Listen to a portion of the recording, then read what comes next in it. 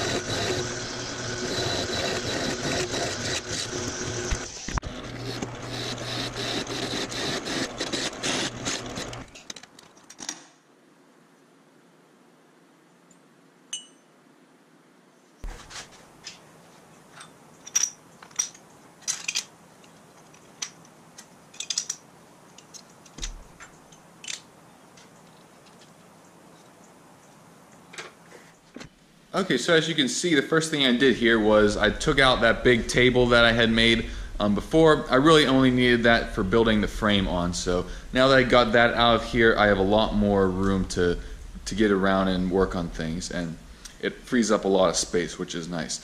So back here I did kind of a basic mock-up of the rear end, how that's going to sit. I just made some of those wooden stands there for that rear axle there. So that can sit in there now. I can just kind of get an idea of how that's going to look. And I think it's going to turn out pretty nice. I really like how that's looking so far. And up here, I still haven't gotten that steel to make the hairpins yet, but I was able to make the rear mounting points for them.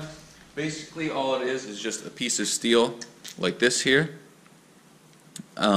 With that hole I drilled in there that takes this pin right here for those tie rod ends right here. So that just goes in there like that, and this is actually for the other side there, and then that bolts in. And the thing about these holes here is you can see this pin right there, it's not straight, it's got a taper to it.